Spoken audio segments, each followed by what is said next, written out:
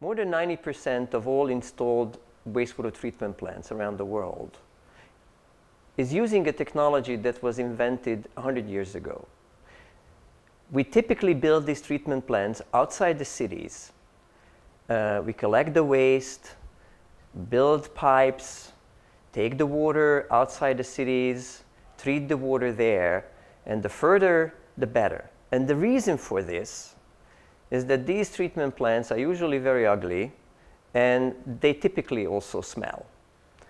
The problem is that these days, there's less and less water around the world, and there are very seriously water scarce areas. And as officials are looking high and low for more water so they can provide the ever-increasing urban population, they realize that the richest source of water is actually in the wastewater treatment plants. And what follows is that around the world increasingly recognized that the urban water scarcity can be only addressed if we recycle the water. But we just established that all these wastewater treatment plants are outside the cities.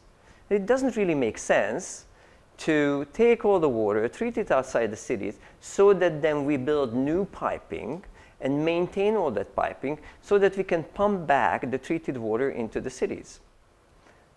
But who would want to live next to these treatment plants? So here lies the challenge.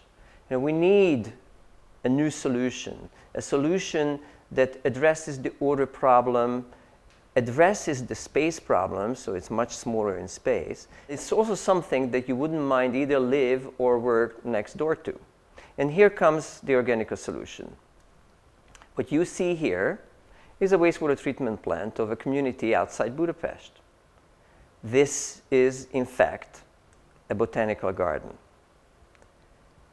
Once you have this solution, you can build these inside the cities, close to where we live, close to where we work. Because these treatment plants are much smaller in footprint, use considerably less energy, produce less sludge, which is an important element in operations, and as you can see, they are aesthetic.